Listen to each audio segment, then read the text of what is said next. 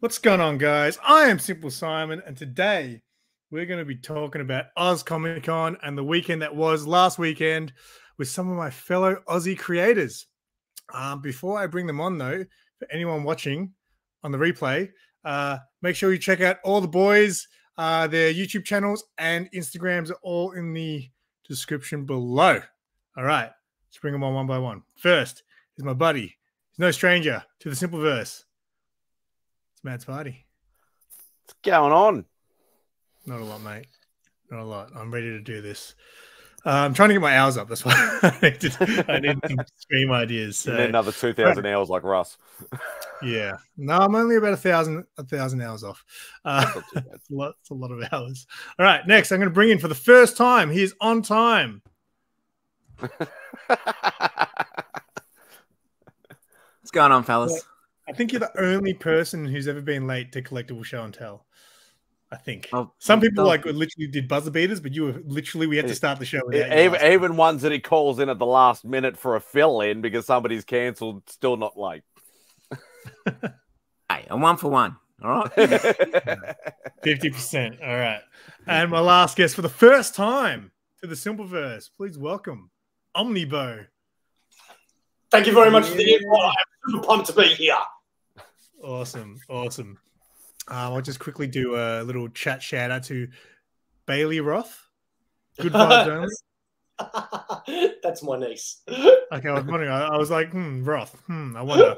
Nice and early. I don't know if they're still there. And of course, we got Daddy Whack who dropped in as well. All right. So yeah, I just figured we'd just talk about last weekend and stuff because obviously you guys all went, and maybe we'd show you some stuff as well. But even if you only lasted half a day like we did. Yeah, a lot of people like I saw have you met Dragon at Big City? Yeah. Yeah, so he was there, and I think he was only there for maybe it had to be less than 2 hours. And then that's times like he's like, I've had enough, I'm out of here.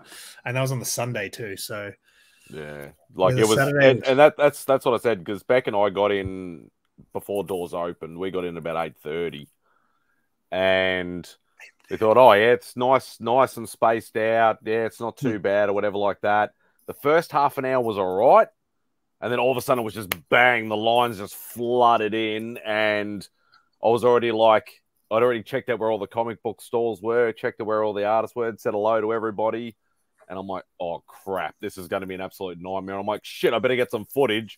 I'm like holding the phone like above my head, trying to get footage. And I'm like, 10 seconds here, 5 seconds there. And I'm like, nah, I'm done.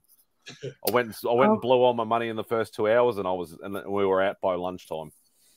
did you not have to help pack up as well? No, where we actually got out of it. We offered to, but we weren't needed. So, hey, Alex. What time did you get there, Matt, on the Saturday?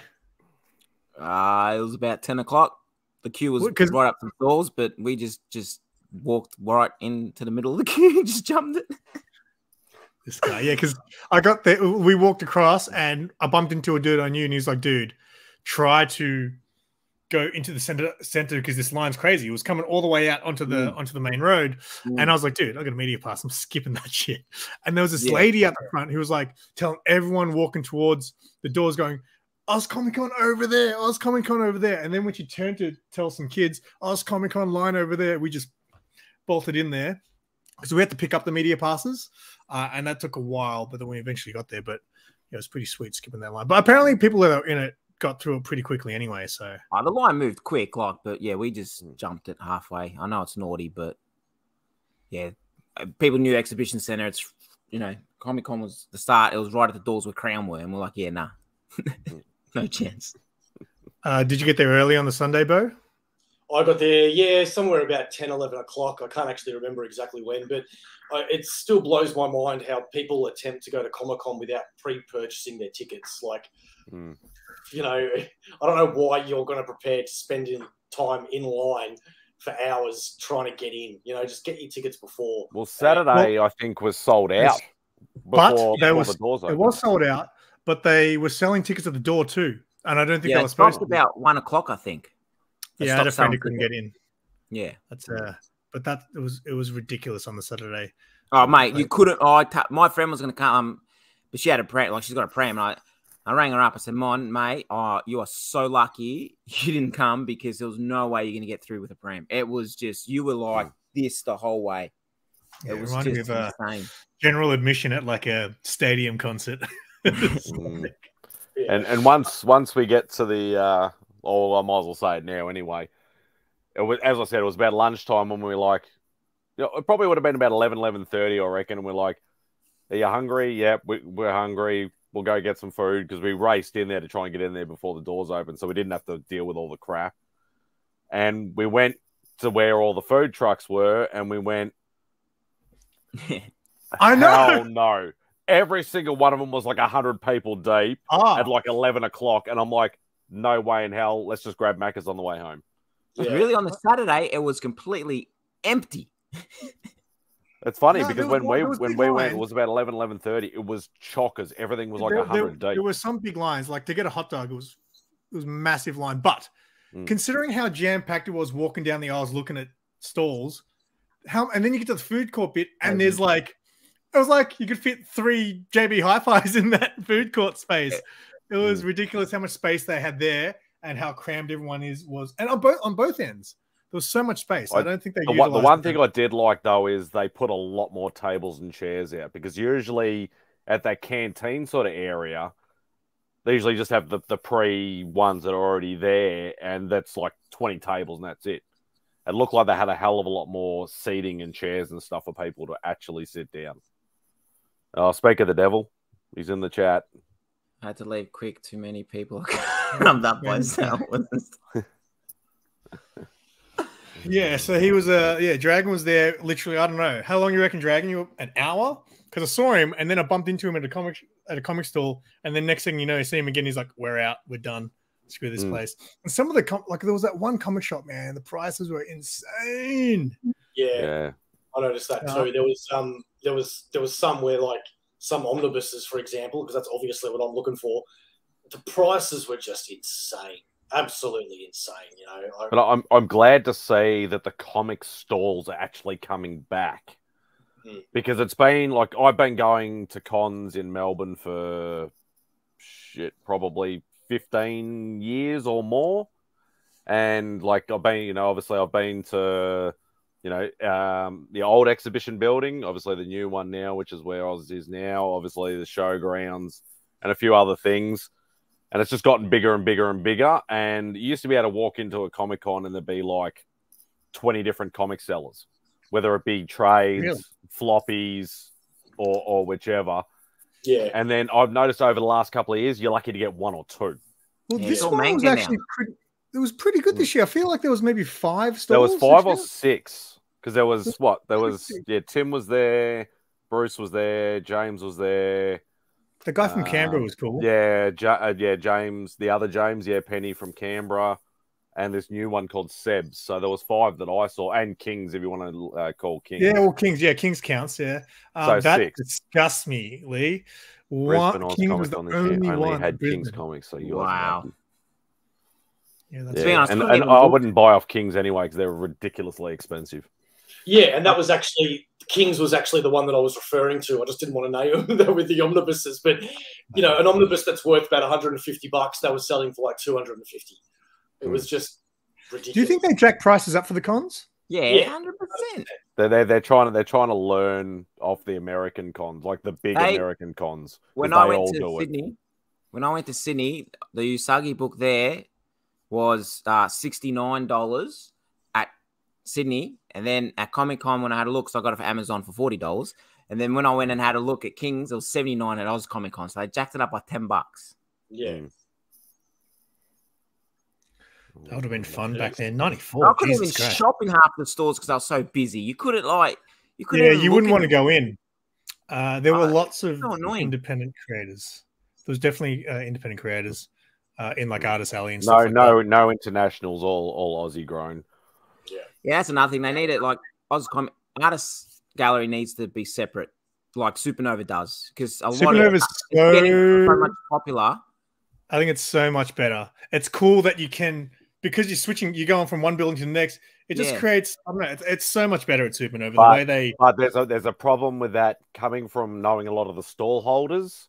All the stall holders lose money because what happens is at Supernova, because all the autographs and photos and all the artist alley is in the separate building. Everybody's spending most of their time and money over there, and not on the stall. Like on the main shop floor. Celebrities are normally with the stalls, and Artist Alley is Artist Alley. Not in Supernova, no. Yes, it is. Yeah, the only celebrities. Well, I didn't go. Alley. Don't forget, I'm talking pre-COVID. I haven't been to one during COVID. Nah, it's always been like the comic creators, like Tom Taylor and that used to be. Comic creators will be in Artist Alley. Nah, see, comic creators used to be with the celebrities. Tom Taylor's always been in that main hall with all the other people. That's going back a long time. But that was when they separated the buildings, all of the artists and the photos and celebrities and that went over to that other building. And that's why a lot of the people would not go to Supernova anymore, like all the store holders, because of everybody spending their time and money over there. Yeah, I remember that guy from what's his name? Back to the Future. Now I remember that they used to be where the artist gallery was, the celebrities. So I remember lining up for him for a while. But yeah, like I haven't been to, because we've had one or two Supernovas during COVID.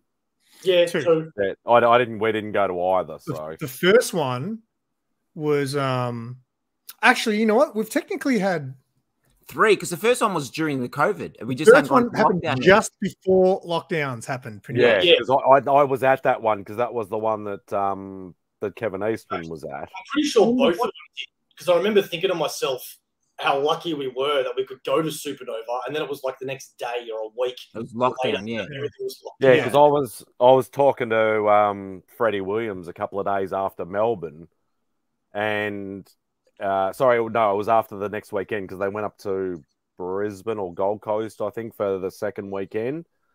And I was speaking to him, and he's like, it took him about 4 days to get out of the country after the con had finished because everything started getting locked down and flights are getting cancelled and all sorts of things. So yeah, it was really nuts. Because I remember the first one out of lockdown for Supernova, they had everything in the one building, so there was no. That would have been because most of the stores. That was bizarre. And then this year they split it up again, which was really good. They didn't have it in that old building; they had it in the that one that's kind of in the middle. Oh, the panel room. Kind of like as you come into the place, it's on the right there. So, I didn't even notice. But yeah, Sunday wasn't like in the morning. Sunday was kind of quiet in the morning, but by the time I got to the afternoon, it was truckers again. Oh, it was absolutely freaking packed, man. Like I ended up leaving simply because I just couldn't be bothered dealing with so many people. Hey, dig a gym. I had to put up with it for the whole day. Like the second day, I think me and Sarah left at about 2:30, but then we went and got food, and then she was like, I think I really want to get that statue. So we went back in till about 4 probably. So yeah, most times once I've blown my money, that's it for me. I did that. I blew my money in the first 2 hours. I was done. I liked how I did this year because, like, I think last, like Supernova, for example, I went both days and I was just doing interviews both days. Well, this time I did interviews one day and then Sunday I did the vlog with Sarah, and I think I much prefer that. I think that's a better way to go because I stress out instead of trying to cram it all into one day. In other words. Yeah, and I kind of just Saturday is just like I kind of like take it as like consider it as work, and then Sunday I can hang out and just film whatever random footage and actually that's probably a good idea. Yeah, I think because there was a last Comic Con I only went to one day, and I was just all day. It was just in my head about the video. I was like, no one wants to interview, and all this sort of stuff. So did anything good happen? I got a really good interview with Tom Taylor. MadSpidey. I was quite impressed with your footage, actually, Simon, because when I walked in there, I said to myself, obviously having my own YouTube channel, I want to record and create and blah, blah, blah. I think very similar to MadSpidey. But after you end up recording a few things, you're just like, mate, you just can't be bothered because you're like this, holding the camera above your head trying to bloody get stuff. It's just, I got about a minute and a half full of footage. Yeah. And when I edited it, I just chucked it all together, and that was it. And I got about 5 minutes, but yet 5 minutes is just simply watching the crowds walk around. And I'm like, I'm not going to bother uploading this because no one's going to give a shit. And then I look at Simon's channel, and he's got part 1, part 2, trailer, and it's actually interesting stuff to watch as well. So props to you, man. I am very dedicated to the craft. My mate got real lucky. He was talking to Nicholas Scott. Now, he's an artist, and he's a really good artist. And he was no jokes with Nicholas Scott for an hour chatting. An hour. She ended up telling him, because he showed her his Instagram. So she said, add me on Instagram. And she was explaining how she got into the game for him. So now next, she wants him to organize a portfolio to send in to her. So that was something good for my mate, not really for me. But then again, I'm going to be his personal assistant when he's at the cons. So I'll be going to get his coffees and pies and stuff. So it works out. When he goes, I was bloody San Diego Comic Con. If you can get Nicola alone, if you can get Nicola alone, she'll talk your ear off for hours. Yeah, she's an awesome woman, man. She's amazing. What about Tom? Nah, who cares about Tom? He was actually all right this year. He was a bit. I tell you, listen, with Tom, I think his popularity is starting to get to his head. Personally speaking, because you went to see my interview. No, because I what I do is when I go get my signature from the comic creators, I always buy something because I feel bad. You know what I mean? Just getting them to sign a book. So Nicholas Scott, which I'll show, I bought some stuff. I bought some stuff for Andrew Constant, and then Tom Taylor had like all the books, but I've got them all in single issues. And I asked him about the Neverland Free Comic Day issue that he had there. Oh, no, you only get that if you buy all the books. And I'm like, yeah, but if you buy one of the books. And I was like, but I've got them all in single issues. Oh, yeah, okay, in that point. And I was like, are you serious, dude? Like, fuck. Plus, those books are overpriced as well. I've been wanting to pick up Superman, Son of Kal-El, or whatever it is that he wrote, the hardcover. And they had a price of $50. And it's how much did you get it for? $50. He actually sold out of them, right? So on the day one, because I spoke to him right at the end of the day, he was like, he ran out of books. So he had to go to King's and buy a whole stack of them to keep selling them. So that's why on the Sunday, me and Sarah went there first thing because she wanted to get a Son of Kal-El signed by him. So we went there first thing to get a team on the Sunday.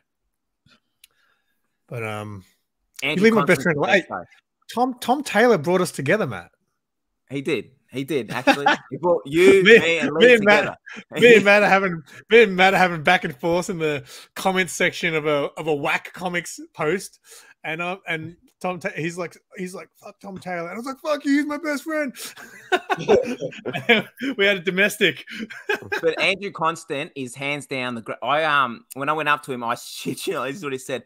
I was I get really nervous when I ask. Like, I'm like a little kid, you know what I mean? I get real nervous. And he turns to me and goes, hey, aren't you the guy that threatened to punch me in the face on Instagram? And I'm like, what? He's just started shitting around, joking like that. And I was like, no, you shared one of my Nightwing posts once from Fear State. He goes, oh, no, I reckon you're that smart ass saying you're going to punch me in the face. You're going to do it now or what? And I just he's like, man, I'm just fucking with you. And I was like, oh, man, I swear, I thought.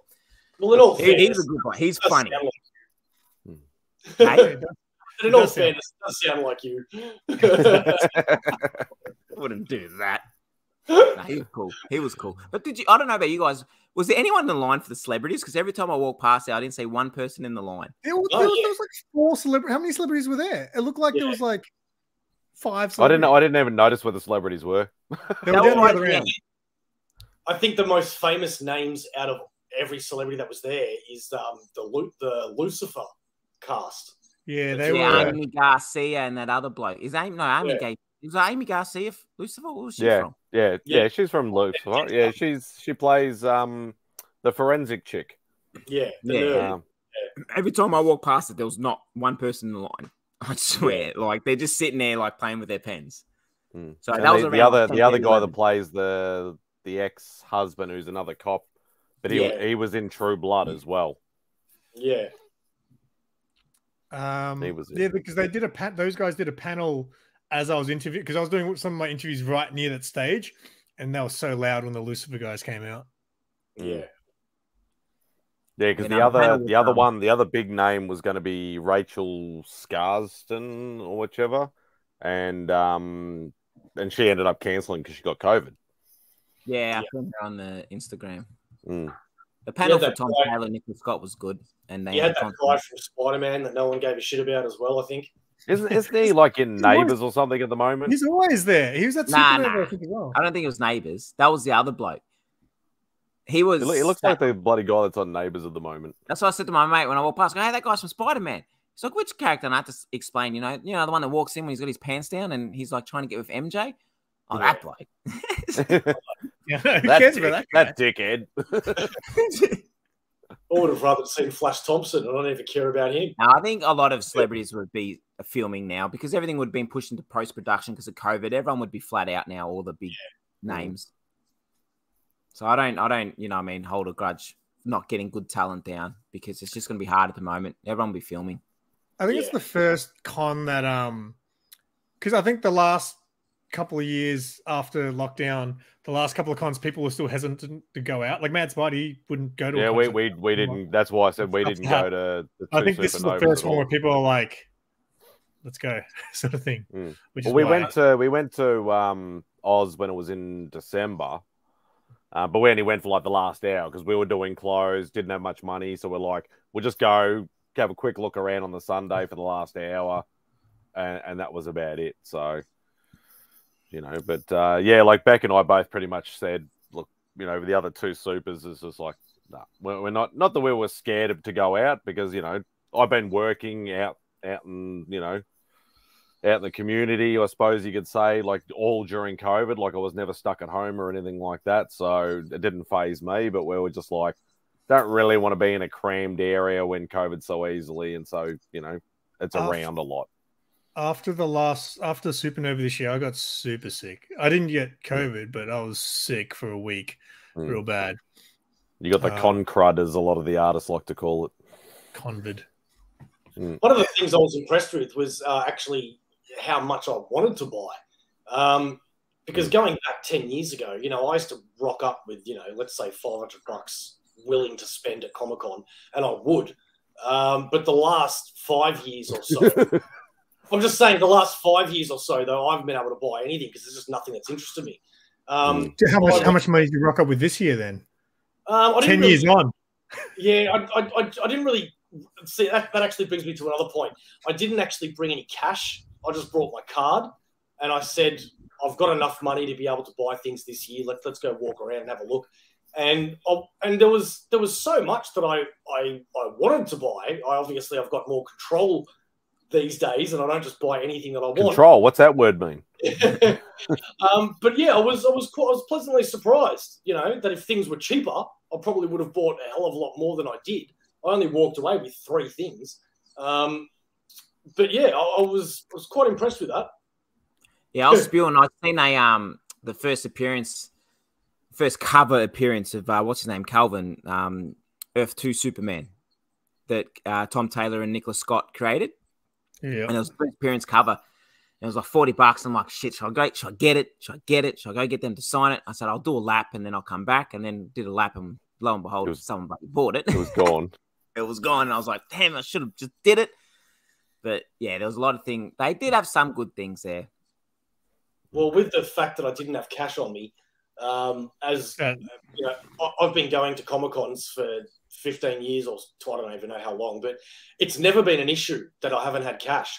And this time I went around and there was 2 stalls that I legitimately wanted to buy something and I couldn't because they only accepted cash. And by the time I went to the second stall, I said, wow, like there was a Spider-Man poster that I really wanted to get. And I said, I'll be back. I'll try to find an ATM. And I was walking around for 10 minutes while every time that I'd ask, where's an ATM? They kept saying down that way, down that way, down that way. I was walking around for 10 minutes and eventually I just gave up and I went, screw it. And I just went back into the Comic-Con. There was one on the, so you had to go back out and then you had to go down the hall closer towards the entrance and there was an ATM. Because same thing when mate Tony he really wanted to get something signed by that Camilo artist, and he's been talking to him on Instagram back and forth. So he's like, "Oh, I'm Conesta," and Camilo's like, "Oh, that's you. You always comment on my stuff." So he's like, "Yeah, I want to get this book." So Camilo starts signing it, and then Tony's like, "Oh, do you take cards?" He's like, "Nah." And Tony's like, "Oh," like he's already signed the book and stuff. Yeah. So we're like, "Oh, we'll go find an ATM." So it took us a while, but yeah, we got there in the end. But yeah, with Andrew and Nicola, they got the FPOS. I said, "Oh, I got cash if you want cash." I go, "Yeah, no, we'll take cash." I go, "Mate, you got to dodge the tax, man." That's what they do. But it does suck that a lot of stores didn't have like. Well, FPOS. yeah, in 2022, you should be able to. Hey, it's 2022, mate. You should be able to, if you're selling shit, you should be able to get. If you want to make money, you can get an app on your phone now that'll do it. You know, so I just don't get it. Yeah, you just buy the little square bloody pay reader thing or whatever. Well, so when I go to like a small comic fair, I bring cash because I just expect people, because they're just random people, right? That are like coming out for this comic fair. But at a big con like that, I would have expected a lot more people to have the cards and things. It's always like cash is king at cons, regardless whether it's big or small. And especially when you're dealing with never happened. Especially when you're especially with like me dealing with like comic creators, for the last 15 whatever years. They all want cash because they don't want you transferring any money at all, because then they've got to claim it going back into the country and stuff like that. So if you just give them cash, they'll either spend it here or they'll exchange it or whatever. Have you not picked up an original art piece since that Supernova I bumped into you at? That was like when I first sort of was that even not? I have not picked up a commission at a con since COVID started. Yeah, that's that Supernova in the start. I have had art delivered to my house, but I have not picked up a piece at a con since then. Yeah, I think I want to start doing more. I think I should just start spending my money on like sketch covers with artists. I think that's the way to go. Yeah, good luck with that. It's 150 to 200 a pop. Yeah, like how good did you see the vlog? So Sean's mate, was it his brother? I don't know. Sean's mate. Book. That was awesome. That artwork I saw that. Absolutely amazing. I love that he couldn't pronounce any of the names. Yeah, Sean's pretty bad when they. But it was funny at the start. I'm like, he opens the book and I'm like, "Who's that?" He's like, "Scarecrow." I'm like, "I know it's Scarecrow. Who's the artist?" And he's like, "It's John something like that." And I go, I'm just saying, it's Summer Reaver. It's not hard to pronounce. Oh, is that who it was? Was that who it was? Yeah, it was John Summer Reaver. Yeah, he does the Neverlanders book. Yeah. Good mate of mine. Cash is king. That's right, Digger Jim. You tell him. Well, do you want to show some stuff that you got? Would you spend your money on? You'll go last. Okay. Well, let's start with. I'll start then. I mean, I've already shown my stuff in my haul, but I won't show everything because I didn't really get much anyway. I'll just show the cool things, like from my friend Tom Taylor, who signed it to his bestie. Yeah, that's right. Proof right there that we're besties. And yeah, I wanted to buy a hardcover from him because he did a remark in Sarah's last year. So I was like, I want him to do a remark in mine. So he drew Batman. I got that exact same drawing in my Injustice book. Yeah, but does yours say to my bestie? No, it says Matt Batman. Yours says to the guy who will talk shit about me in the future. Yeah, other than that, I didn't really pick up any interesting comics. That was probably the only cool book I picked up, which was Red Sonja's first solo series, issue 1. Oh, nice. I saw that on the Saturday, and then literally I bought it right at the end of Sunday when I was like, it was either between this or King's had a book that I kind of wanted. They have like a exclusive Batman issue 50, and it's like a really nice Kiss cover. I collect Kiss covers, and I also collect Batman issue 50 because that was the first floppy that I bought when I got into comic books. So it's like a double whammy, but it was $75. It was signed by Gilliam March as well, and I like Gilliam March. So it's like $75. That's a lot to spend on a book that's a nothing book, right? And then I thought about this for $50, and then Sarah tried to convince. She's like, you know what? you collect Kiss covers, you collect Batman 50. You should get the signed Gillen March book instead of the Red Sonja. I was like, oh, okay, maybe I'll do that. And then just when we're on the way to get it, I bump into Sean, and Sean's like, mate, that book's worth nothing. Get the Red Sonja. That will keep going up. And I was like, it's cheaper as well. So I ended up getting the Red Sonja. Yeah, good choice. And then everything else is just random, like movie adaptation of Red Sonja with Arnie on it. Look at that. Hey, Dragon, you like that book? Yeah. So, you're an artist, are you, Dragon? Do a sketch cover for me. Yeah, nothing else really exciting. Got that signed by Tom, which is a nice cover as well. Oh yeah, that's a good cover. Yeah, that's really it. Let's go, Bo. What you got? Like I said, I only got 3 things. First thing I got was I can't even remember the place that it was, but they had $10 trades. So I went through them all and I found the last volume of Sinestro that I needed, volume 4.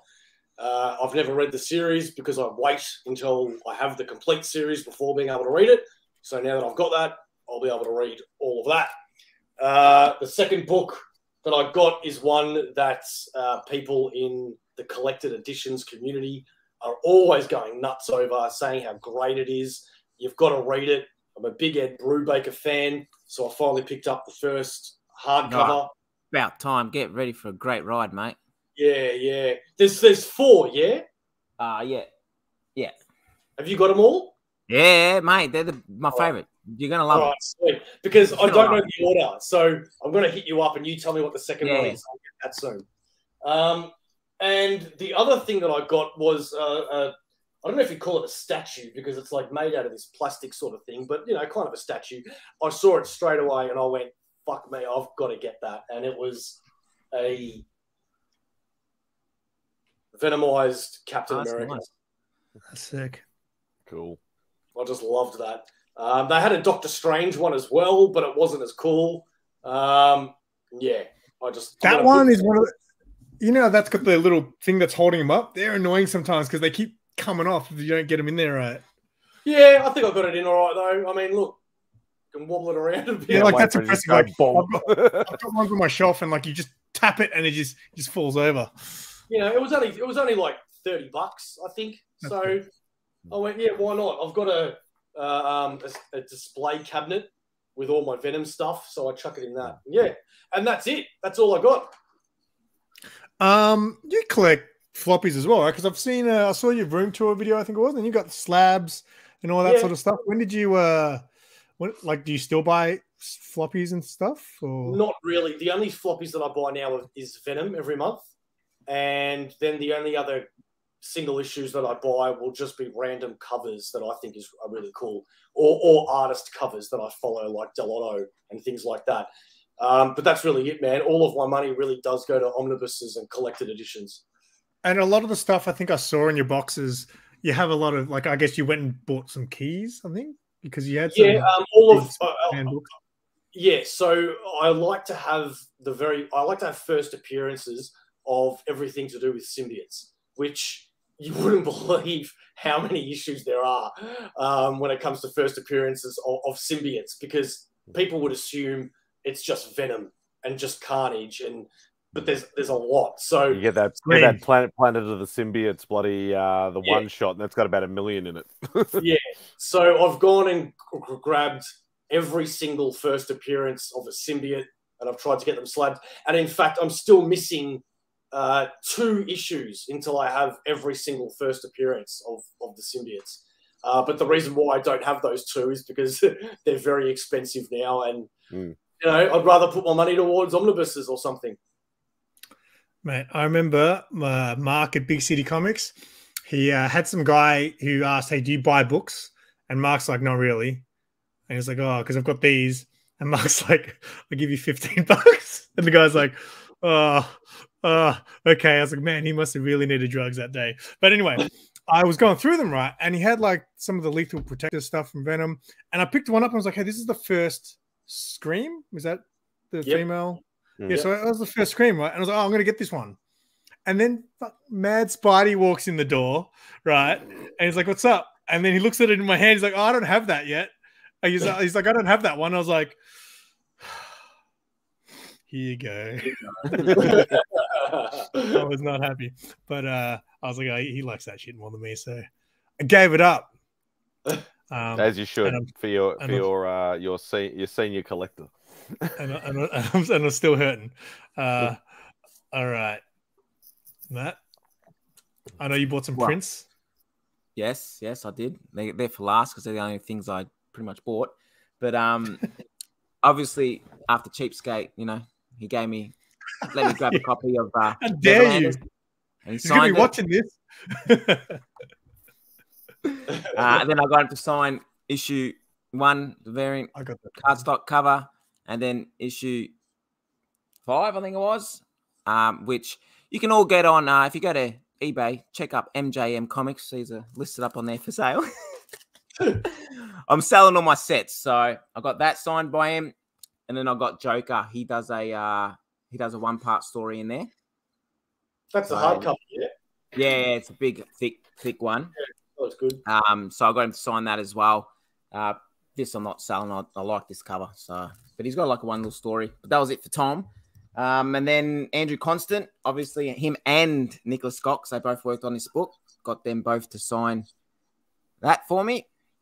But then because I feel bad, going up getting signed, so I buy things. So I bought this from Andrew Constant. It was $35. Didn't mind paying it. I've never read The Phantom in my life, so I thought, oh, you know what, mate? He goes, here, read this one. It's gruesome. It's gritty. You should enjoy this one. So I ended up buying that, and he signed it for me in there, as you can see. So I'm looking forward. Awesome. Sorry? Phantom is awesome. Very underrated. I've never read it. Never in my life. So I read a little bit when I was a kid. Phantom had his day in the sun, mate, with that Billy Zane movie. I used to love the Billy Zane movie. I used to reenact that all the time, Billy Zane movie. But yeah, I've never read it. Can you reenact it for us now? Can you say a few Phantom lines? Fuck. What's the one with all 3 skulls that go together? He says, the bad guy says, what did he say? I can't remember. Put me on the spot. He says, I haven't watched that in like 20 years. And what was the other one Billy Zane done? Was it Rocket Man? He says it's Phantom Morphin time. Morbius time. Hey, I can never find eBay sellers when someone's like, how do you actually find an eBay seller? Oh, there's a way, because it's so someone. Hard. It's like, it's not easy. It's easier on the computer than it is on the phone. Okay. Yeah, you have to go on the web, like on the PC. The phone's very hard.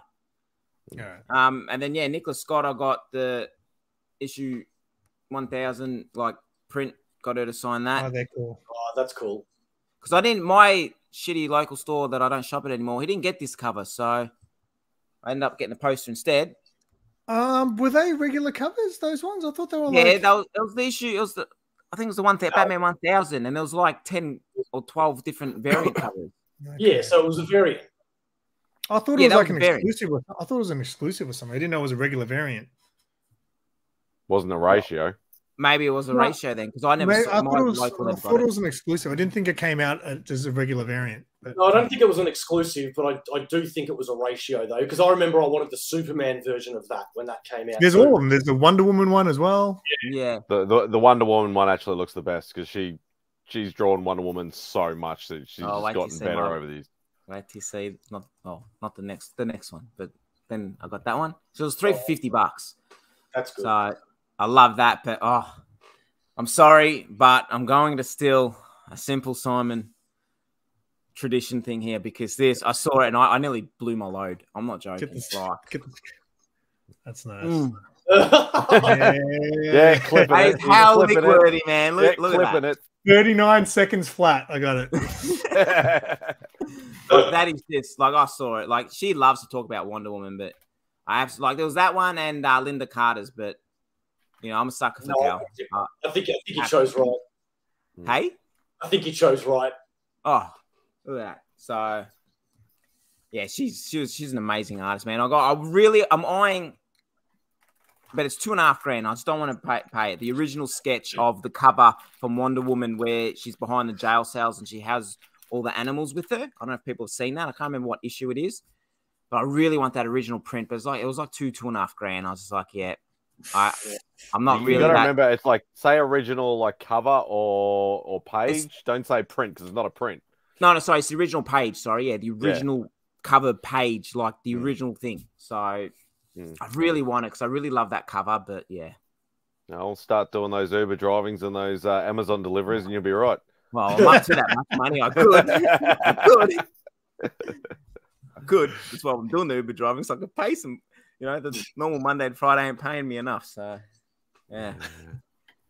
But that's all I picked up. It was too hard to shop. You just couldn't move. Like, I really wanted to buy some toys. I really wanted to, I looked at a lot of the anime stuff because I'm really hooked on Blade of the Immortal at the moment. And I'm really hunting down a Manji statue. And it's just like mission impossible. There's not many around. Yeah. It's just like an older. It's older. That's why. Because it was done, the original one was done in like the late 90s. So it's like they really only do stuff for the newer stuff. Like you won't see much of the older stuff. And then if you find that older stuff on eBay, it's going for like $1,000. No, I found some stuff on Amazon for like $40, $50, but it's all on Amazon, eBay, but it's all like out of the package, and you know what I mean. Like I want one.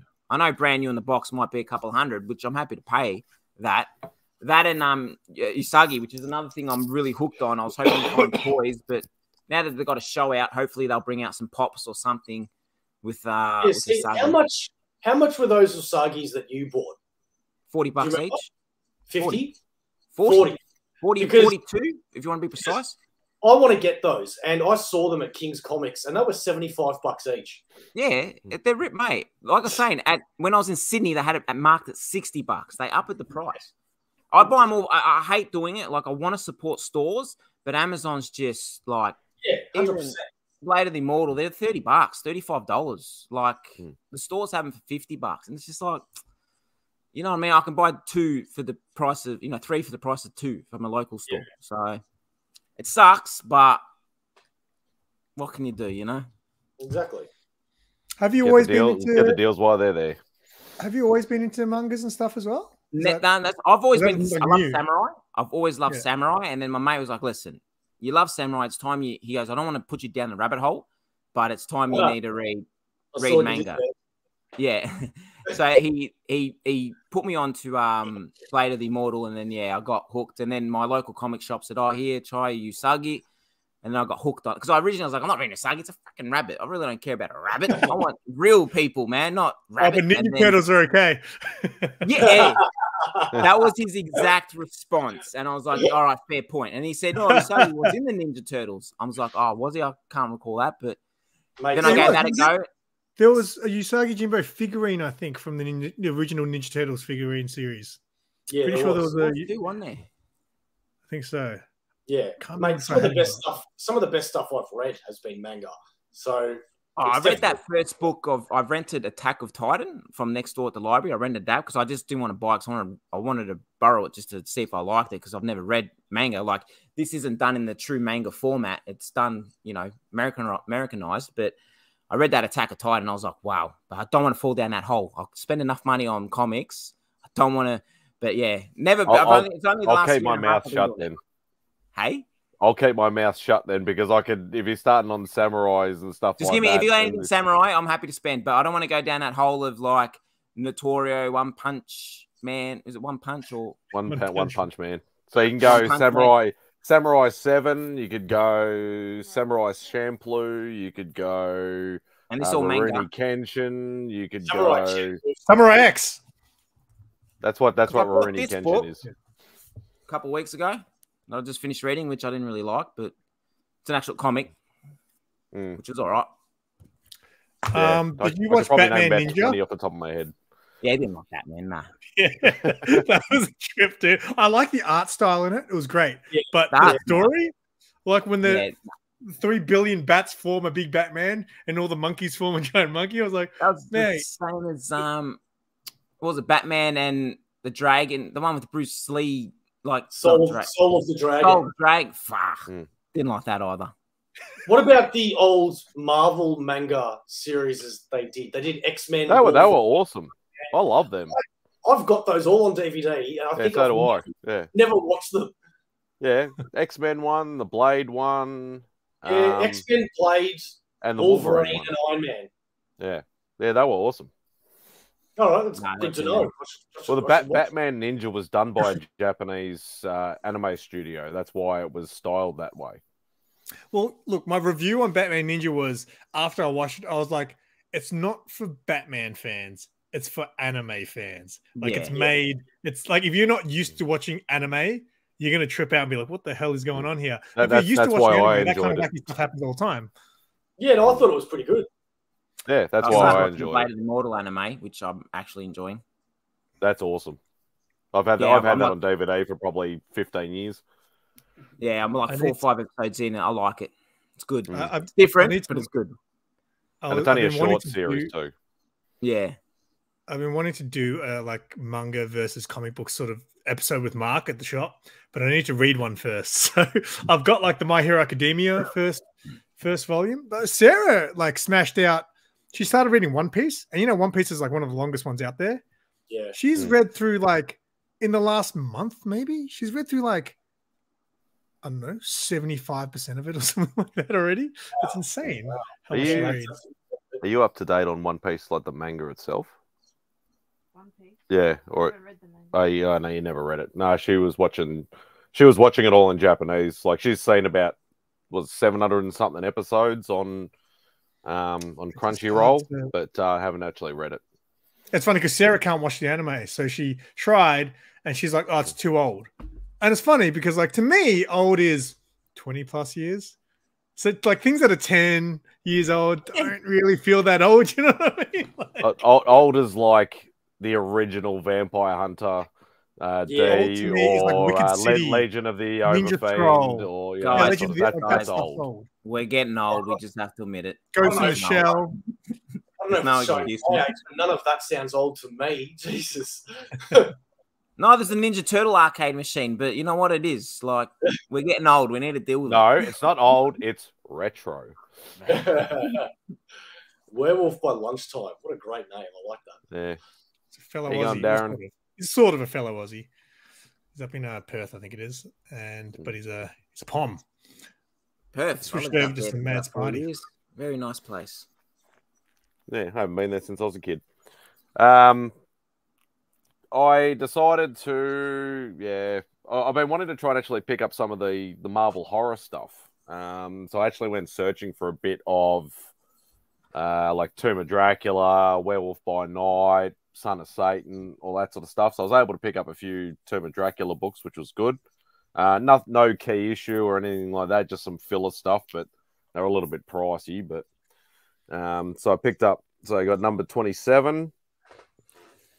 I think these books in the wild in Australia is still a freaking that's why I hated that that we can't get into Evil Empire, because he would have some. He'd be about the only shop in the whole of Australia that probably have some. Did you get most of these books from the guy from Canberra? About 95% of it. Okay. Number 29. Yeah, so as I said, like these are all just like non-key issues, just fillers, but yeah, as Bo said, very hard to come across Tomb of Dracula or Werewolf or any of those ones. Yeah, absolutely. Have you actually read these, the Tomb of Dracula? I'm only asking because I've got the 2 omnibuses and I haven't read them yet. No. I may have read an odd issue on that like back in the day, but like nothing. I haven't read anything, and we won't go into that story as per usual. He hasn't read a comic book since Wicked City and Ninja Scroll were out. Yeah, that's right. I had to get this one because Silver Surfer is another one of my favorites outside of the Spideyverse. So I'd be dying to read that, just to open that 50. Up. How does Dracula fight Silver Surfer? Exactly. Another one of my favorite outside of the Spideyverse is Blade. So old school Blade on the cover there. So issue number 51. Picked up 53. Got Blade on the. How much does the first Blade go for these days? Don't even go there. That's been in my top 10, top 20 want list for years, and it just keeps skyrocketing because he's coming to the MCU. Issue 54. It's So they're all in pretty good nick. You picked up quite a few. And how much were they each book? Like if they're just run fillers, how much? Oh were you paying yeah, for them? even the run fillers, these were like $20, $30 books, even for run fillers. Yeah, it's too uncommon over here. Australia. Minor Key. Simon won't know this character, but the other two boys might. So it's Miss Marvel number 9, first appearance of Deathbird. Yep. I know. I learnt who Deathbird was from a MadSpidey video. Thank you very much. Oh, there you go. So yes, this is obviously this is getting into the keys now. Part 3 or 4, I think, of the Dark Phoenix saga. This is actually the second appearance of Dark Phoenix. Now that is freaking iconic. That is. Yeah. I'm surprised you didn't have that already. No, I don't have a lot of old X-Men books, unfortunately, and okay. like Fantastic Four and Spidey, they've all skyrocketed. Yeah. Not in the greatest condition, but it's a very old book, so I was just happy to pick it up. X-Men number 28. That's massive. First appearance of Banshee. I was gonna say that's the first appearance of Banshee. Yeah, well done. Well done. How much did you pay for that one? Yeah, I was gonna ask, are you giving prices here? Another book I've been hunting. I actually never knew this book existed until about 12 months ago. I've been hunting for it. And thank you to my lovely other half that helped me get this book. Legion of Monsters. So it's a Marvel Premiere book, Marvel Premiere 28. And if anybody knows about Marvel Premiere, they pretty much nearly every issue was a key issue. That's where all like a whole heap of first appearances and that happened. A bit like Marvel Spotlight, same sort of thing. Is that Star Wars is like that. You get into Star Wars comics, every issue is a first appearance. Yeah, so you got Man-Thing, Morbius, Werewolf by Night, and Johnny Blaze Ghost Rider. And that's actually the first appearance of the Legion of Monsters. The way Morbius is going, mate, I don't know about that book anymore. MadSpidey is also the only person who liked that movie. Yes, that's right. Better than Venom, but yeah. This book about 12 months ago was like a $5 book. Now in Aurora, it's like $150 book. It's and I've never seen this in Australia ever. What year was that one? 74, 75, I think. Grab as much Werewolf by Night as you can before this Halloween. That's my tip to you. Yeah. After Halloween, Werewolf by Night's going to skyrocket. Oh, I'm glad I've got a big book coming then. You heard it here first. Getting two books left. Another Marvel Premiere book, but a lot bigger. Marvel Premiere number 15. First appearance of Iron Fist. Dude, that's a first appearance. That's the first appearance. So does that mean that came out? Well, obviously it does. So I'm just confused because I thought Iron Fist was in Deadly Hands of Kung Fu. No, this was his first appearance Marvel Premiere. Shang-Chi was from Deadly Hands of Kung Fu, right? No, Deadly Hands of Kung Fu is Shang-Chi. Yeah. No, but the second... No. It used to just be like different stories. I think Shang-Chi came from it, right? Because wasn't there like Western stories and stuff like that? Like Western... No, the first appearance of Shang-Chi is in a... It's a Marvel... It's in one of those type books. It's in a Spotlight book. Yeah, it's a Spotlight book. It's a Spotlight book. It's like got some weird name like that. But it's his first appearance is in this, and his second appearance I think is the next book, and then he gets his own series very shortly after. So he gets his first solo book, and then he also becomes part of what's the name, Power Man and Iron Fist as well. Yeah, so that must have come out before Deadly Hands because he was definitely in it. Special Marvel Edition 15 was Shang-Chi. Yeah. Yeah. Yeah, I knew it was one of those Spotlights or Premieres or one of those sort of books. And lucky last, if anybody collects floppies, if anybody knows about, obviously, during COVID, the massive, ridiculous rise in especially Marvel books, and especially the original series and also sub 100 books in number. Obviously, sub 10 is even worse. Even if it's a non-key, it's still ridiculously expensive. Oh, wow. Avengers number 5. Wow. That's, props, mate. So that's, anything sub 10 in any of the big Marvel books from the start of the Silver Age, ridiculous. And I got this for an absolute steal. But MadSpidey hasn't actually eaten since he bought all these books. Yeah, I did. Beck bought me lunch. Clearly, you don't drive. Like the petrol prices, how can you afford? Holy shit! I have a work van to get to and from work. Actually, no, Digger Jim. I actually did. I went with a set physical cash amount, and that is, and besides, obviously, the help with the Legion of Monsters book, which she's telling me now that's my Christmas present. So thank you very much for Christmas presents. Yeah. I didn't. I actually walked out with $20 left. Yeah, but see, when you show up, and like even Bo before, he said 10 years ago he'd show up with $400. I show up to a con with 150, 200. I think I showed up with 250 this year. And I did go home with plenty of change. There was just nothing that really stood out. And obviously I didn't have, I really want to buy some toys and stuff, but I just couldn't get into those shops. It's nothing worse than when there's international comic artists here. That's when, I've got to save for months and months and months. I was going to say, I want to clarify that statement, and that is that I don't just rock up with $400 and go, oh, yeah, bling, bling, bling. This is me saving up, knowing that Comic-Con's coming. And, I saved it for a year. and 10 years ago, prices weren't what they were now, and I knew that I could easily spend $400 or $500 there.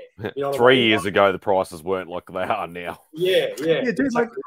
I cannot believe, I'm so glad when I first started collecting, because it's been less than 4 years still, that I bought some of those keys, because now I would never just anything over 100 to me is it's a lot of money for a comic book, you know what I mean?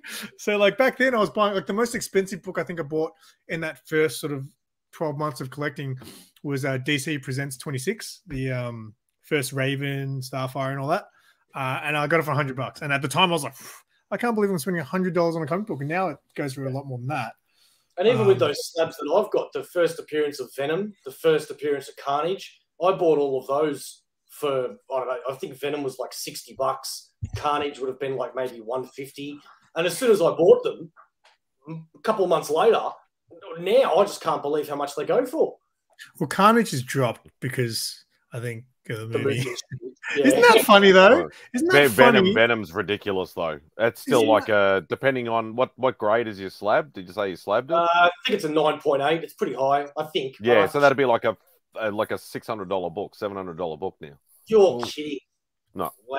I've got to thank Tom Taylor for one thing, and that's what he's doing with Jonathan Kent, because a lot of people said, when I was collecting Convergence and buying all the side issues from Convergence, everyone's like, oh, you're stupid. Why are you buying them all?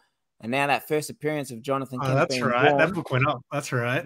That's up That's up a lot than what I got it for. So I think it's pretty ignorant of comic collectors to think Superman's son, his first appearance, is not going to be something that's important one day. Yeah, but a lot of them have the kids, and it's not even Damien's first appearance isn't worth much. It's it was the same. That's a good point. Joker's daughter. Joker's daughter boomed for the first but Joker's daughter isn't even Joker's daughter, right? No, Joker's daughter was simply the flavor of the month, Punchline and all these other crap that you hear about that skyrockets. Give it 2 months and it's down again. A Punchline, once they introduce Punchline into the film, she'll go up. Oh, yeah. But I'm just happy. Movies, though. I'm happy I don't go to cons. There was rumors that she was going to get her own show. Oh, jeez. Okay. Well, do you remember that Hell Arisen? That was her first appearance. Yeah. So Batman '89 was her cameo, which I've got. Yeah. But then Hell Arisen I just couldn't get, and I'm spewing because that's her first. I got it. Hell Arisen was really... Hey. MJM Comics. Nah, I'm not selling that baby. Not until she makes an appearance on the big screen. Then I might consider selling it. Mate, I was like, did you see I was doing my comic when I did my top 10 Spider-Man comics? I showed this comic that I just picked, I picked up at like $1 bin, and then some guy was telling me that it was a special edition in a NFL magazine that was like free in an NFL magazine over in America. It's worth about $50. I didn't even know. Not Super Pro, is it?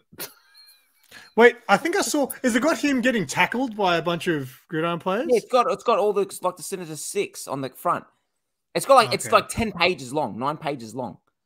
It's a very short comic book. And then I was like, what the hell? The best, mate, that Comic Tom app, that what is it? Key Collector, whatever. That's what I use to. Yeah, but also, do you think that app also ruins the market for guys like us who just want to buy the freaking book at a good price? Also, Key Collector, you got to be careful. Key Collector for old books is nearly always spot on. Newer books, not so much. I always go Key Collector and then I go on eBay. And I go to sold on eBay. I don't go to freaking what they're selling for. Oh, no, I'm not talking about pricing. I'm talking about information. Yeah. Oh, no, information, no. Hey, it's the second best hair in the YouTube community. You know what's silly though, right? Like the whole Comic Tom stuff, right? That made things like, for example, something I saw on eBay. So Something's Killing the Children got hot, right? Super hot. The preview magazine, preview magazines. I should have one within arm's reach, but I don't. Those preview magazines. The one that had the first issue of Something's Killing Children was going on eBay for $1,000. A previews magazine, and that's just doesn't make sense. And also, like the low print run, like fourth print, it's worth more because there's less copies. It's like I don't care about that stupid fourth print. Like that sort of stuff pisses me off. Yeah, same. Like if it makes you feel better that you got the fourth print and it's a lower print run, whatever. Like at the first print. Like my fourth print of Strange Academy 1, but at least it's the error edition, not just a fourth print. I'm gonna sell mine. I think that's the book that will go up to a point at some point. I'm just gonna be like, pay for something. I don't understand. All I don't get is like, for example, Superman, Son of Kal-El, issue 1. I got the cardstock variant because I liked the cover, but yet the original cover goes more than the cardstock cover. So, the cardstock cover's worth more money when you buy it. I think, to me, I always collect A. So if it's something I'm reading and I want variants, I will always buy the A cover, even if I don't like it, because to me, the A cover represents that book and that story. The variants is just a variant. So no matter what. So for example, Someone's Killing the Children. Like the Frizen cover is way better, issue 1, but that A cover is worth the most. I feel like I get that logic and agree with you, but unfortunately, in reality, it's not always accurate because there's been plenty of Venom first appearances or whatever that I've got, and then later down the track, I see a variant and I find out that variant's worth more than my A cover. A ratio might be like a ratio often would be if it's a 1 in 20. Like a stupid 1 in 1,000 or something, which is like what store in Australia is going to spend $1 million buying 1,000 copies of one book? What annoys me is Deathstroke. What's his name? Daniel's run, the 1 in 25 variant for issue 1 was $25, and now the new one, Deathstroke Inc. This is like 5 years later. The 1 in 25 variant's $50. I was like, you can double the price. Like ratios piss me off. Like when you get to 1 in 100, like there was that Frizen Death cover. Did you guys see that? That book is a 250 because it's a 1 in 100 or whatever. It's just like I just knew straight out. I was so pissed off because I was like, I know I can't get that book. There's no shot. Like it's harder to get it here though. Then what I mean. It's harder for us as well because not many stores get 100 copies of that. And that's what you got to think of is that, and that's why a lot of people like over here go, oh, the ratio cover, it's so expensive. But you got to think it from the money side of things from the shop. They've got to spare, they've got to buy, as I said, 100 copies at a book that's $5 or $6 or $10 or whatever it is. Stop standing up for Ultimate Worlds. I'm not standing up for anybody. And then they're trying to recoup their money, especially if all those copies, if they don't sell bugger all of them. Yeah. I don't understand why they don't do the team because I get mine from my comic shop online from America, and they've got these variants called team variants where comic shops team up and say he buys 50, he buys 50, then they I've both never heard and of that's that. 100. They get the team variant because I've got a couple of team variants which they're $10 US, mate. You cannot get them in Australia, so I don't know if they're going to go for more, and they're like foil covers as well.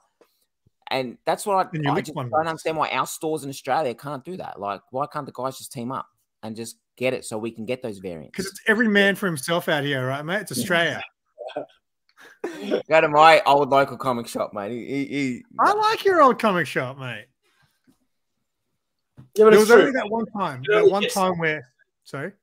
Sorry, I was going to say, if you can only get stuff overseas, it's always going to be worth so much more. I mean, I've got a Do You Poo book that I think is worth nothing, but because it's a metal cover, you take a look online, and they're like, I hate those books. Those books are the biggest waste of stupid time. Yeah. Do you and poo? I agree with And that. hardly thin. Yeah, Hardly yeah. thin. Hardly thin books are alright because that's just a. And The it's poo exactly covers are awesome. The poo No, covers the are poo covers are awesome. stupid. Have you seen the Jordan one? They're all They stupid. are so awesome. Nah. Sierra's got a Do You Poo, and it's a Something's Killing Children A cover homage, which is awesome as well. I think it just says Do You Poo. They're awesome. I don't know why they're worth so much. Probably because they're low print. Yeah, yeah. And it's all done by the same guy, and all he's doing is just trying to capitalize, just to trying to, you know, just trying to make money because he's not getting hired by any of the big bloody companies. That's the only reason why it's there. Isn't it? Yeah, good luck to him if it's working for him. I'm not going to buy any of them. There was one guy at Sean's convention that was selling a lot of those exclusive American stuff. I just didn't have the money. Like, he had a lot of the Hardly Thins, a lot of the Poo covers, the Naughty and Nice covers, and all that stuff. I was like, where the hell is he getting all these? Take 'em. I love those. That's the thing, if you can't find them listed on eBay, like if they're a rare cover and you can't find them listed here on Australian eBay, do you reckon they go for a lot? Or go for more than what you would think? Yeah, I do. I mean, at the end of the day, it's the old rule of, you know, something is only as worth as much as someone else is willing to pay. Oh shit! Did you guys see? So my mate posted this film. Showed me this post. So he saw. So you know this book here, this Star Wars book here. It's like this one here with Obi-Wan. So I think it's the story about how Chrysanthemum got his scar, right? And obviously because of the Obi-Wan show, I think a lot of people speculated that it would happen in that show, which it didn't. That was a sold listing for that. So the book was going back 6 months. The book was going for, I don't know, $30, $40. Let's say that. Someone bought, it was a sold listing recently for $400. Wow. It is a nothing book. And someone paid $400 for it. Yeah, you want to know one even better? Actually, Bo, you might have this book, actually, because you collect Del Otto covers. Yeah. There is a Del Otto variant from the Spider Island run. Oh, yeah. Okay. That went in a 9.8 CGC slab on a heritage auction for over $40,000. Oh, my God. You have got And we're talking about a book that's probably... When was Spider Island? I tell you right now. Spider Island's about 10 years ago, I Yeah. reckon. Probably about 10 to 15 years ago. So, like, just a storyline. Nothing, no key issue, no nothing. Just a Del Otto exclusive cover and over 40 grand. That's insane. Yeah. Absolutely insane. Not even a just a key cover. issue or anything. Wow. Well, it's like that Detective 880. I've always wanted that cover. You know, the Joker one, the Jock, is it Jock that does it? Yeah, Josh. Yeah. I've One got with a all giant. The bats with the white Yeah. white background. Like, you know, the bats that are like, that one. yeah, like, Yeah. and Lee from Whack found that at like an op shop for $5. Yeah. Wow. Jeez. Your mate Phil at Evil Empire, he had it on the wall for I think $250, and I was like, I ain't paying $250 for that. So instead, I bought a giant frame. And I was like, yeah, that'll do. If you jizz on that cover, is that considered a variant?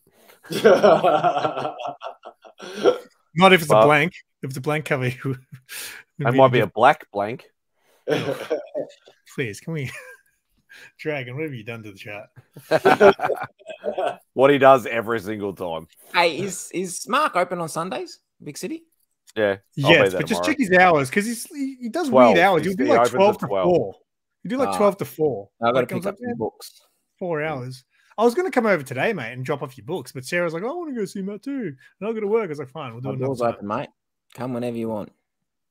All right. All right. We'll figure that Yeah, because I I've think got I your book still. The one's for Free Comic Book Day. You know, Mark, I went into we're having a good chat about AEW wrestling, and he's good, man. He's my new local now. Mate, when's How this- long does it take you to get there? Well, I was luckily that time I went there, I was still my Ubers, and I ended up in Footscray. So I was like, oh, sweet. But it would take, it was only 15 minutes, man. Yeah. 15, maybe 20 at most. But At my old place, it used to be like 50 minutes. It was a pain in the ass. Now it's about 35, 40. So, okay, yeah. Yeah, my old one, I refuse to name it. He was like 10 minutes, not even 8 minutes from here. Collector's Edge. Yeah, that I one. like that shop, man. I like that shop. It's great, mate. Actually, in saying that, someone I know, because I always talk shit on Alternate Worlds, which is where MadSpidey shops, as well as Big City. But yeah, I always talk crap on Alternate Worlds. And someone I know, I won't name who it is. He goes to Big City, and he was talking to me one day. He goes, "You know how you have that thing with Alternate Worlds?" And he goes, "What? I'm pretty sure he said Collector's Edge is that to him, because they screwed him over once on some book."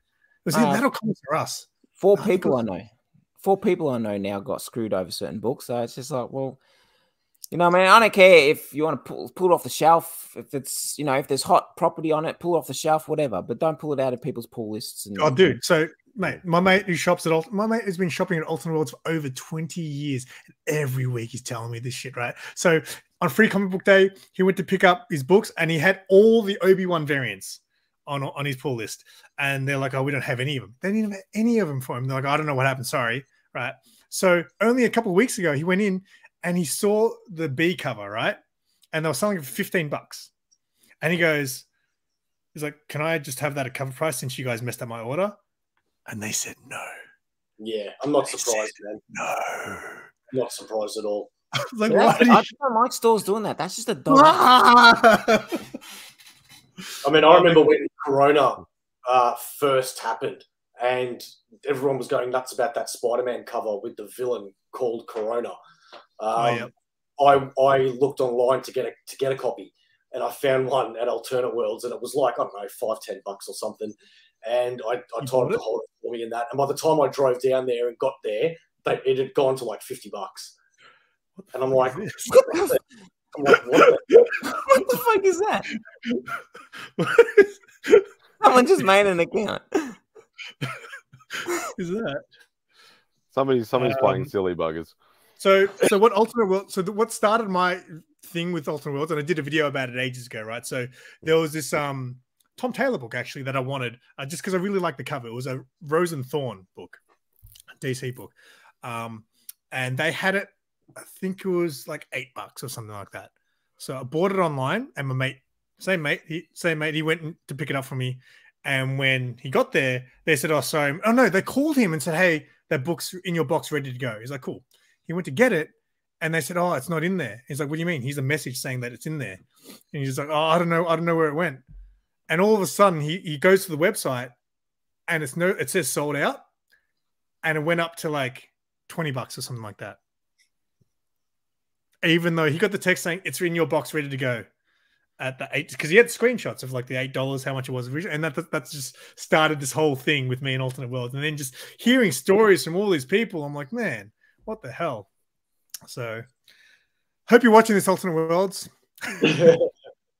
That's what I don't understand. How they're obviously not smart businessmen, because you pull it out of people's pool list and then you go list it on your eBay site.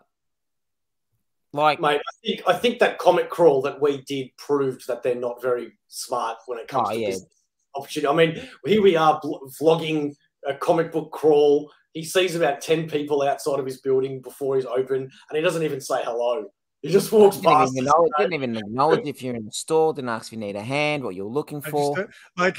So my mate who gets screwed over all the time, he says he's like, they have the potential to be the greatest shop in Melbourne because their back inventory is amazing. Yeah, right. But they're just and they're the longest outstanding shop out of all of them. All the other ones have died off. They've been around longer than Comics R Us, Collector's Edge. You know, all of them. They've been around the longest. Yes, they've lost over 40 years. All their shops, and gone to one main location, but they have been the longest running. So they've got to be doing something, right? Yeah, screwing people out of money. I think what Simon's trying to say is the fact that they might be doing something right and they might have outlasted a lot of other people and blah, blah, blah. But at the end of the day, they have so much potential to be so much better and bigger.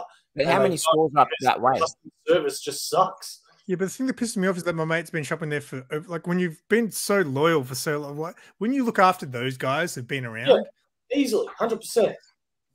Dude, that's like, I was like 10, 15 years at my local. And then, yeah. And then I seen him do it to a certain someone that's been shopping there for fucking 30 years and his best freaking mate. Oh, it's all right.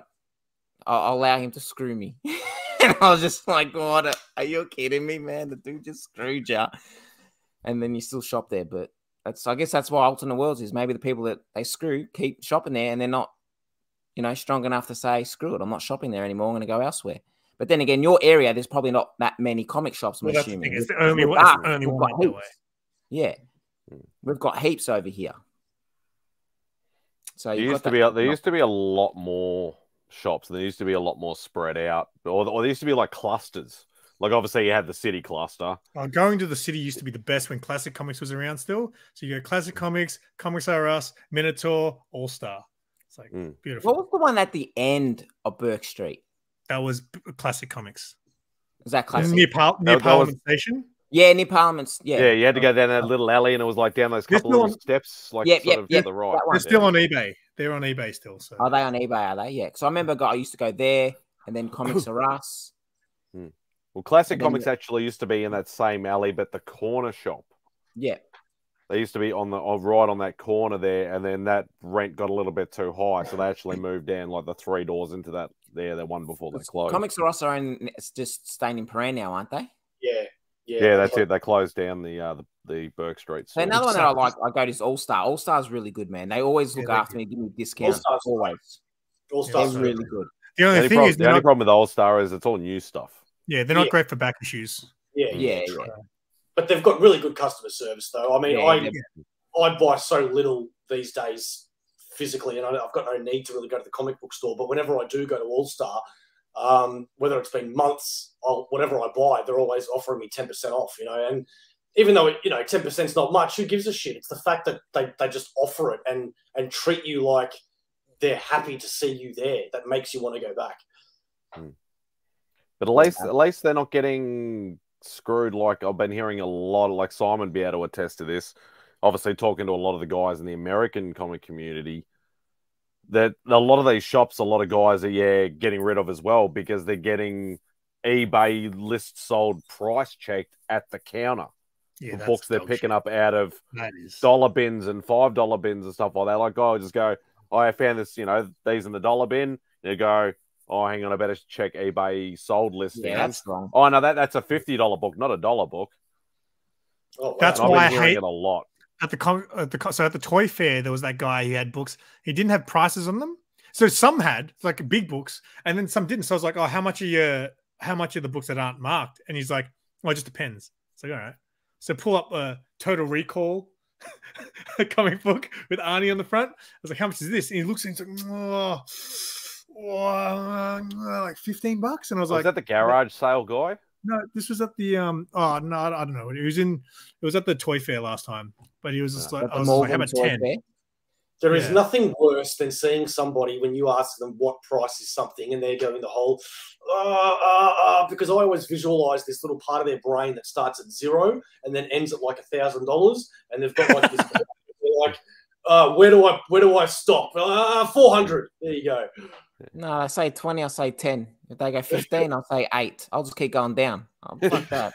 That's how I do it, man. Like, there was one guy who had books that were all like $3, and just everyone was $3. I was like, there you go. All the unmarked ones. If they've written $1, if they put a $1 sticker on it, you can. I don't know how America works, but in Australia, we've got a thing called Consumer Affairs. If they've got a $1 sticker on it, and they tell you, "Oh, no, it's worth $15 now," well, I'll see you at Consumer Affairs, buddy. Alternate worlds should be able to get screwed for that then, because they've got to advertise on the website. And then it changes after you bought it, and they can't supply the book. Get out of here. Yeah, it's very hard. I've actually had this particular conversation I've had it with Mark, actually. I've had it with Mark.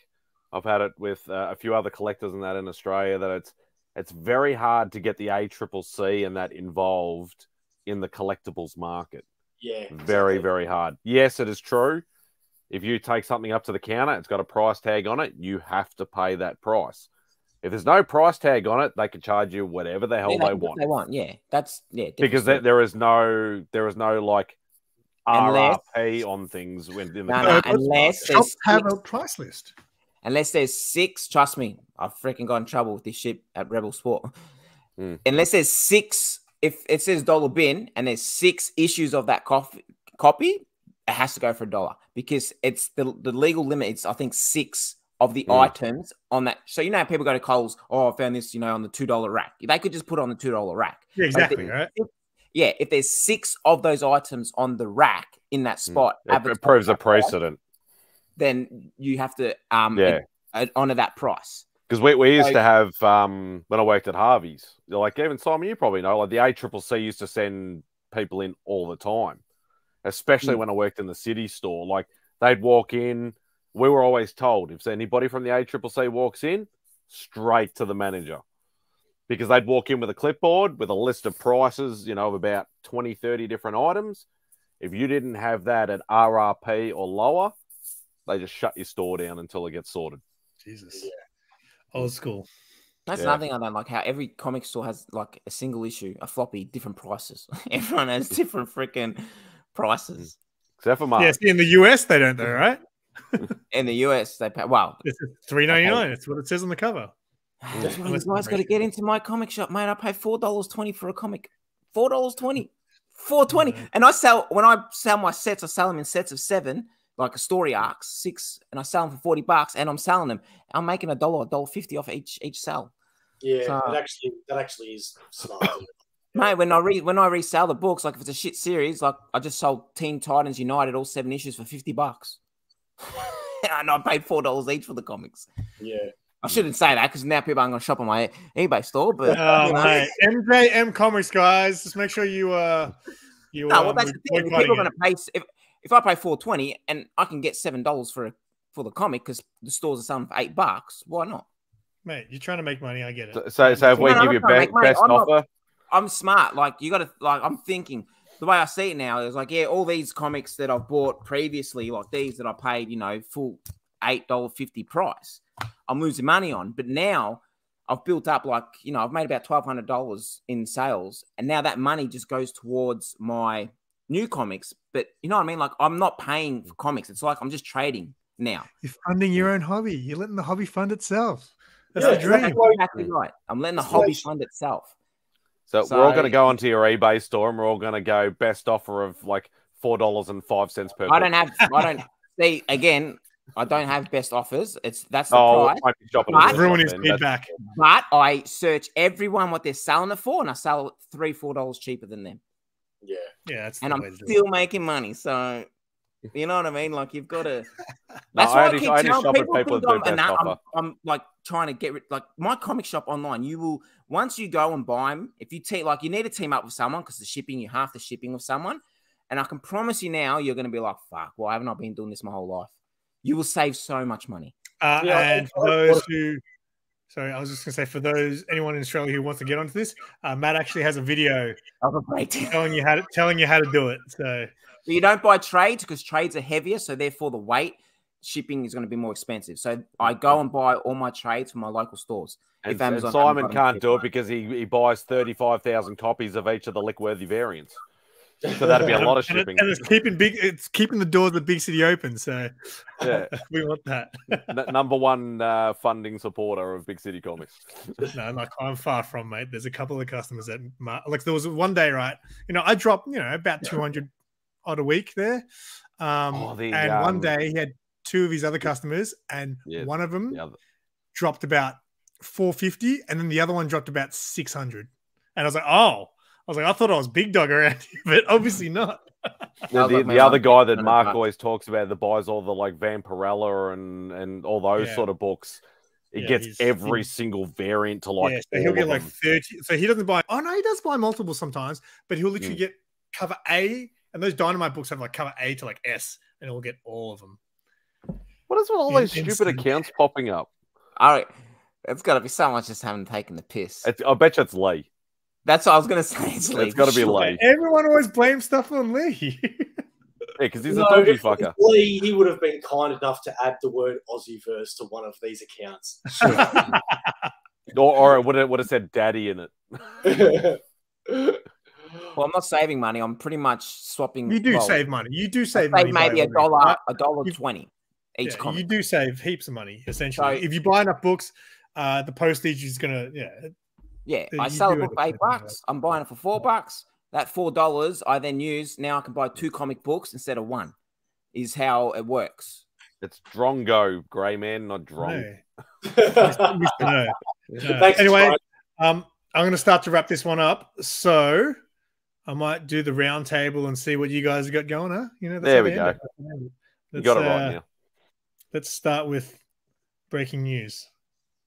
Breaking news. You know I hate breaking news. What you got coming up on your channel? What you got coming up on your channel? In breaking news, what have I got? What have I got? What have I thought of so far? Yeah, I'll do a like a vlog sort of style thing for the hobby and toy fair thing. That was a bit of a waste of time today, but I'll still release that anyway. Do some more of my artist series.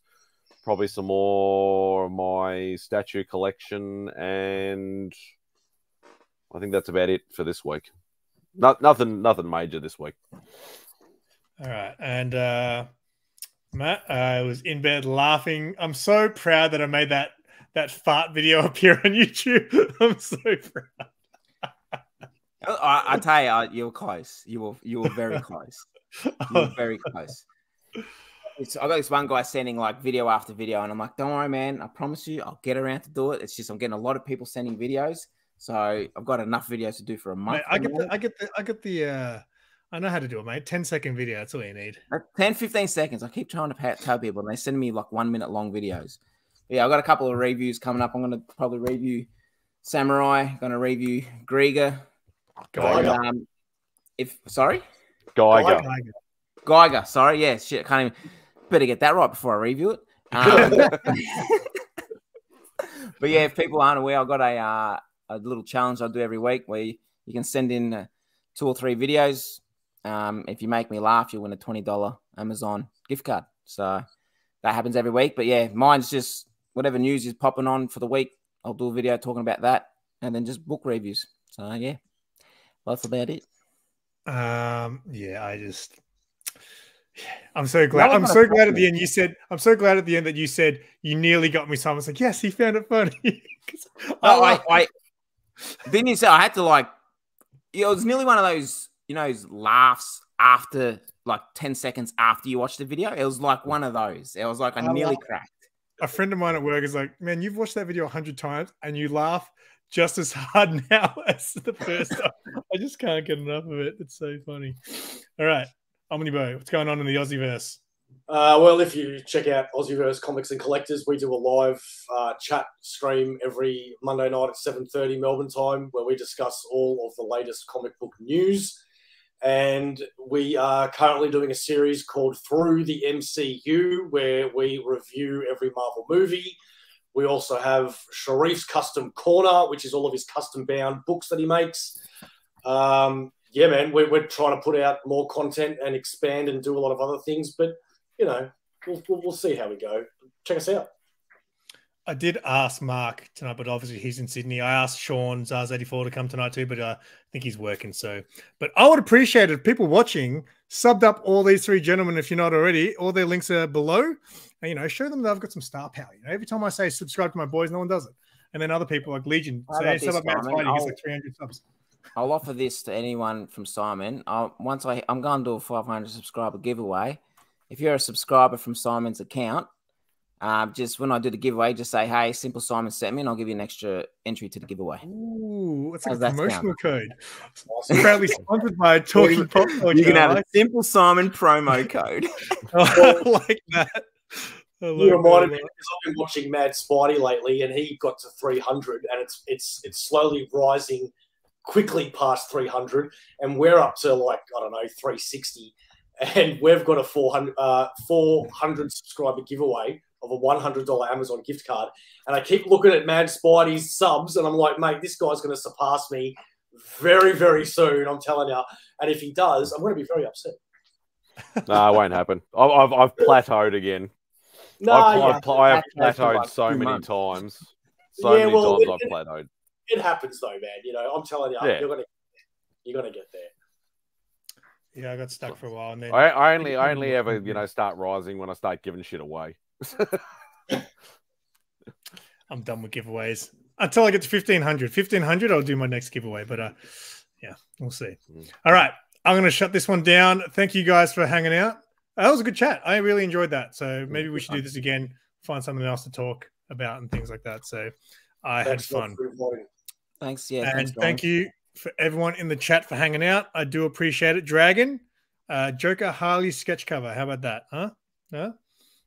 Yeah, we'll see. I didn't know Dragon could draw. I'll take a Deathstroke one. And Matt would like a Deathstroke one and a Spidey Venom for the bottom two guys. No, I don't do sketch covers. All right, well, I'll have your one. There you go. You can have my one. Jesus Christ. Dragon, I will buy that still because that would be a very funny cover. All right. Thank you, everyone, and Thanks, have a good night and keep it simple.